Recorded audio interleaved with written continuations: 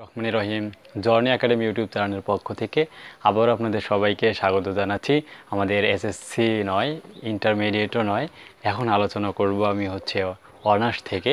অনার্সের third year আমাকে অনেকে অনেক অনুরোধ করেছিলেন যে অনার্সের থার্ড ইয়ারের ভিডিও মেক করার জন্য। সো আমি সেই আঙ্গিকে ভিডিও তৈরি করা শুরু করলাম আজ থেকে।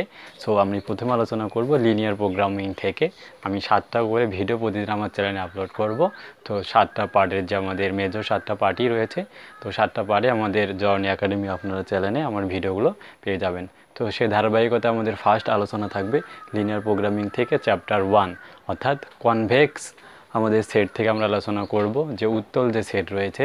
তো এই সেটের অনেকেই বুঝতে সমস্যা থাকে অনেক জায়গায়। সো আমি এখানকার পুঙ্খানুপুঙ্খানুভাবে সব ডিটেলস তথ্যগুলো আমি ভিডিও আকারে আপলোড করতে থাকবো। প্রতিদিন অন্ততপক্ষে একটা করে প্রত্যেক 7টা ভিডিও আমরা আপলোড করব। সো আজকের বিষয়টা হচ্ছে আমাদের উত্তল সেটের যে পয়েন্ট সেট, লাইন এবং লাইন সিগমেন্ট। তো এই 3টা বিষয় নিয়ে আমি আজকের এই প্রথম পর্বে আলোচনা করব। খুব ছোট ছোট পর্ব করব, যেখানে আমাদের বেসিকগুলোর মধ্যে সংজ্ঞা থাকবে, আমাদের 25টা সংজ্ঞা থাকবে, 14টা থিওরি থাকবে এবং আমাদের উদাহরণ আমরা আলোচনা করব। 18টা উদাহরণ আমাদের বোর্ড বই রয়েছে, আমরা বোর্ড বই থেকে আলোচনা করব। আমি যে বইটা সাহায্য নেব সেটা হচ্ছে সায়েন্স ভিউ পাবলিকেশনের বইয়ের সাহায্য নিয়ে আমি ম্যাথগুলো সলিউশন করতে থাকব। সো চলুন কথা না বলে আমাদের ভিডিওটা শুরু করব। যদি আমাদের ভিডিওগুলো ভালো লাগে তো অবশ্যই আপনার ভিডিওতে লাইক করবেন। কোথা থেকে আপনি ভিডিওটি দেখছেন, আপনি কী টাইপের ভিডিওতে আমাদের কমেন্ট করে জানাবেন। আর যদি আপনাদের কোনো কোশ্চেন থাকে তাহলে আমাদের ফেসবুক পেজ অথবা গ্রুপে আপনার সমস্যাটা আমাদের বলবেন, আমি আপনার সমস্যাগুলো ভিডিও আকারে সলিউশন করে দিব। সো চলুন ভিডিওটি শুরু করা যাক। তো আমরা জানি ভেক্টর হচ্ছে 2 প্রকার। আমরা আগে থেকে আমরা ইন্টারমিডিয়েট অংশ থেকে জানি ভেক্টরগুলো আমরা যখন আলোচনা করি ভেক্টরগুলো 2 ধরনের হয়। একটা আমাদের সারি ভেক্টর হয় আর একটা হচ্ছে আমাদের কলাম ভেক্টর হয়। তো আমরা এখন যে বিষয়গুলো জানবো আস্তে আস্তে, বেসিক না জানলে আমরা এই চ্যাপ্টারটা আমরা ভিডিওগুলো আমরা ভালোভাবে জানবো না, কারণ অনার্স থার্ড ইয়ারের ম্যাথ অনেকের কাছে জটিল মনে হয়। কিন্তু আমি যেভাবে আপনাদের সলিউশন করব আপনাদের এই অনার্স থার্ড ইয়ারের ম্যাথের কোনো প্রবলেম থাকবে না। সো আমরা এগুলো যে ইন্টারমিডিয়েট লেভেলের সিলেবাসে আমরা একটু ভেক্টর সম্পর্কিত সাধারণভাবে আমরা জেনেছিলাম। সো সেই সংক্রান্ত ডিটেলস আমাদের এখন আমরা জানব।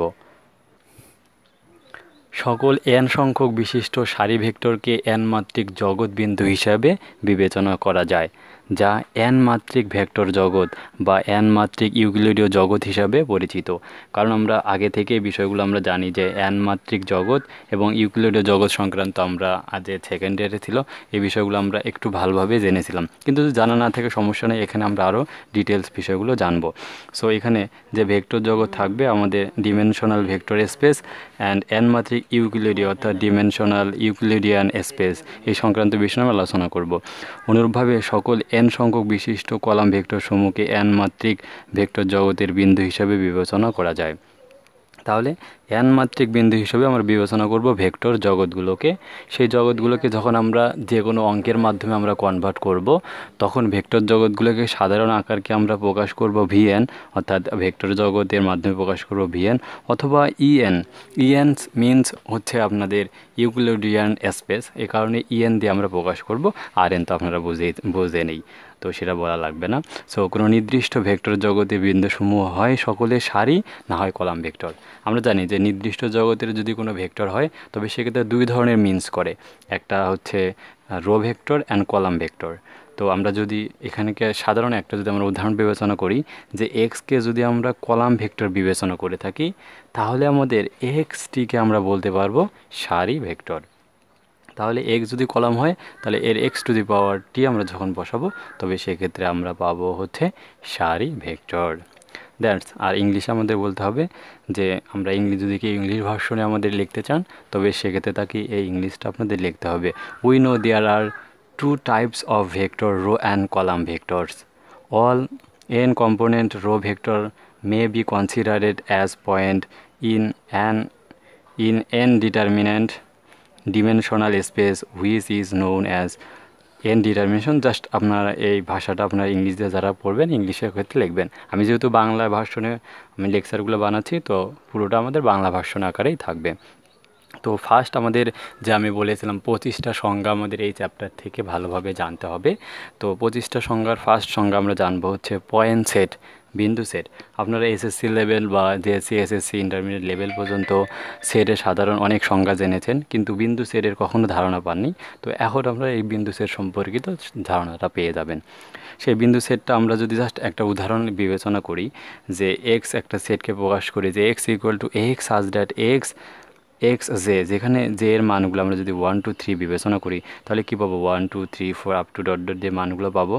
সেই মানগুলোকে আমরা আসলে যখন আমরা বিন্দু সেট বলবো, বিন্দু সেটগুলোকে হলো, বিন্দু সেট হলো সেই সকল সেট যার উপাদানসমূহ ইএনের উপাদান।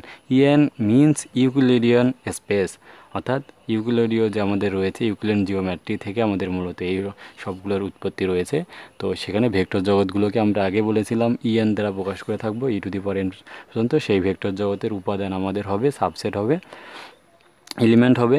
বিন্দু সেটকে বড় হাতের আমরা প্রকাশ করব এক্স অথবা এস এর সাহায্যে, অর্থাৎ আমি এখানে যেমন এক্স সাইন দ্বারা ডিনোট করা হচ্ছে, আপনি চাইলে একে এক্সও দিতে পারেন, এস দিয়েও প্রকাশ করতে পারেন। যদি এক্স সেট এম সংখ্যক বিন্দু হয়, আমি যেমন এন সংখ্যক বিন্দু বিবেচনা করেছি, তবে সেক্ষেত্রে আমরা x1 x2 up to xm ধারণ করবে। সো আমরা তবে এইভাবে লিখতে পারবো। সো এটা হচ্ছে জাস্ট বিন্দু সেটকে আমরা প্রকাশ করবো এক্স দ্বারা, তার সংক্রান্ত আলোচনা। এবার আমরা আর একটা বেসিক দেখব, যে বেসিকটা আমাদের জন্য খুবই গুরুত্বপূর্ণ। যে বেসিকটা হলো রেখা। আমরা ছোটোবেলা থেকেই রেখা শব্দটার সাথে পরিচিত, কিন্তু রিয়েল আমরা যখন ভেক্টর জগতে লিনিয়ার প্রোগ্রামিংকে ইউজ করব, সেক্ষেত্রে আমাদের আলাদা আসবে। সেটি হচ্ছে যদি এক্স ইকুয়াল টু আমাদের x11 x12 x1n, আসলে এটা কী মিন্স করবে? কারণ আমাদের যে লাইনগুলো আমাদের থাকবে, প্রথম লাইনের যে প্রথম মানটা থাকবে সেটা আমাদের প্রথম লাইনের দ্বিতীয় মান, প্রথম লাইনের তৃতীয় মানটা এটা বোঝাবে। পরেরটা ক্ষেত্রে দ্বিতীয় লাইনের তৃতীয় প্রথম উপাদান, এইভাবে আমাদের ইন্ডিকেট করা হচ্ছে। জাস্ট তাহলে x1 মিন্স হচ্ছে x11 x12 x1n, তাহলে প্রথম সারির জন্য n সংখ্যক আমাদের যাবে। যদি আমরা দ্বিতীয় আকারে চিন্তা করি, সেক্ষেত্রে 21 22 2 আপ টু 2n, তাহলে ই টু দি পাওয়ার n, অর্থাৎ আমাদের যে ভেক্টর জগৎটা থাকবে তার দুইটা বিন্দু সেট হবে। অবশ্যই বিন্দু সেটগুলোর মধ্যে কী হওয়া যাবে না, যে x1 x2 কখনোই সেম হওয়া যাবে না। যদি হয় তবে সংযোগ রেখায় একটা সেটকে আমরা বিবেচনা করব, যেটি হচ্ছে লাইন হিসাবে। আর সে লাইনটাকে আমরা নিম্নরূপে লিখতে পারবো, সেটি হচ্ছে x equal to x such that x lambda x1 plus 1 minus lambda হচ্ছে x2 আকারে আমরা লিখতে পারবো, যেখানে ল্যামডা হচ্ছে আমাদের বাস্তব সংখ্যার জন্য প্রযোজ্য হবে। তাহলে লাইন কখন আমরা বলতে পারবো, যে lambda x1 plus 1 minus lambda x2 যদি এই আকারে আমাদের থাকে, তাহলে আমরা তাকে বলতে পারবো লাইন। অর্থাৎ ল্যামডা এর ভিন্ন ভিন্ন মানের জন্য ভিন্ন ভিন্ন বিন্দু পাওয়া যাবে, যা ওই রেখার উপর অবস্থিত হবে। ল্যামডা এর ভিন্ন ভিন্ন মানের জন্য আমরা ভিন্ন ভিন্ন মান পাবো, যা ওই রেখার উপর অবস্থিত হবে। এরপর আমাদের আরও একটা সংজ্ঞা আমরা দেখব, তৃতীয় নম্বর সংজ্ঞা, সেটি হচ্ছে লাইন সেগমেন্ট। আমরা লাইনগুলোকে আমরা যদি একটু ভালো করে বুঝতে চাই, ধরুন আমরা যে লাইন শব্দের এরকম পড়ে আসি, এইটাই হচ্ছে আমাদের মূলত এই লাইনগুলো, এই রেখার উপরে বিন্দুগুলো মূলত আমাদের অবস্থান করবে, এই কথাটা এখান থেকে মূলত আমাদের বলা হচ্ছে। সো এবার আমরা জানব রেখাংশ। রেখাংশ সংজ্ঞাটা আমরা আগে থেকেই জানি, যার দুইটা আমরা যদি ছোটোবেলা থেকে জানি, যার রেখা অংশ, রেখার একটা যদি অংশ আমরা কেটে নেই, তাহলে তাকে আমরা বলে থাকি রেখা। কিন্তু রেখাংশ অংশ থেকে কেটে নেওয়া অংশ রেখাংশ, কিন্তু এটা ছিল আমাদের এসএসসি লেভেলের আলোচনা, এসএসসি লেভেল, কিন্তু এখানে তো তা নয়। সো আমরা এখানে জানবো হচ্ছে সংজ্ঞাটা এভাবে আমরা দিব, যদি x1 x2 যদি ভেক্টর জগতের দুইটি স্বতন্ত্র বিন্দু হয়, তাহলে x1 x2 এর সংযোগ রেখাংশ হলো একটি সেট যা নিম্নরূপে সংজ্ঞায়িত, অর্থাৎ x such that x lambda x1 plus 1 minus lambda x2। So এই আকারে আমাদের নিয়ে কাজ করতে হবে। তাহলে আমাদের যে ল্যামডার আকারটা আমরা বুঝতে পারবো, যে lambda x1 plus 1 minus lambda x2, যেখানে আমাদের বাউন্ডারিটা থাকবে 0 থেকে ল্যামডা 0 থেকে 0 সহ এবং 1 সহ, অর্থাৎ 0 থেকে 1 এর মধ্যে যত মান রয়েছে সব মানগুলো আমরা এই ল্যামডার মধ্যে আওতাভুক্ত নিয়ে আমরা কাজ করব। তাহলে আমাদের রেখা এবং লাইন সেগমেন্টের মধ্যে তফাৎটা হচ্ছে, লাইনের মাঝে কোনো আমাদের বাউন্ডারি থাকবে না, আর রেখাংশের মধ্যে বাউন্ডারি থাকবে, যা ভেক্টর জগতের মধ্যে 0 থেকে 1 এর মধ্যে সীমাবদ্ধ থাকবে, কিন্তু লাইনের মধ্যে সেটা থাকবে না। তো আমি আশা করব আপনারা জাস্ট প্রথম আমরা ভূমিকা স্বরূপ আলোচনা করতেছি, আমি ছোটো ছোটো পর্ব করব যাতে আপনাদের বুঝতে সুবিধা হয়। ভিডিওগুলো বেশি বড় করব না, আস্তে আস্তে সবগুলো সমাধান আমি আপলোড করব।